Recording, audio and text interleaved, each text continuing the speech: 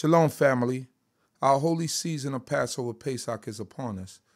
This season is a very special one. It's in the month of Abib, which the Most High said to the children of Israel will be our beginning of months. Thus, we celebrate our new year during this month. Pesach is the time of the liberation of the children of Yisrael from the iron furnace of Egypt and the oppressive hand of Pharaoh. So needless to say that to many of us, this season is very special. This past year has been a very difficult one because of COVID-19. Many of us have not gotten to visit our family members and or our congregations. Here at Congregation Beit D.C.B, we will be observing Pesach and CHOKMAH at our building.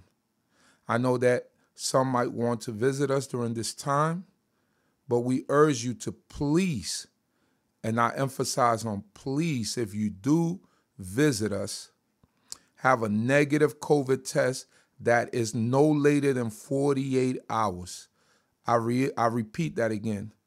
Please have a negative COVID test that is no later than 48 hours prior to the date that you will be attending the congregation.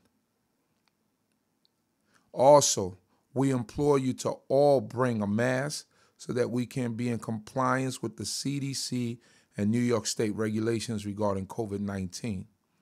These measures are being taken in order to keep us safe and to keep you, the visitors, safe.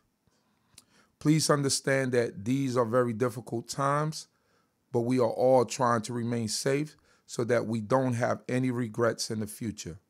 We would like to thank you in advance, and we pray that the Most High God, creator of heaven and earth, will bless each and every one of you. Shalom, shalom.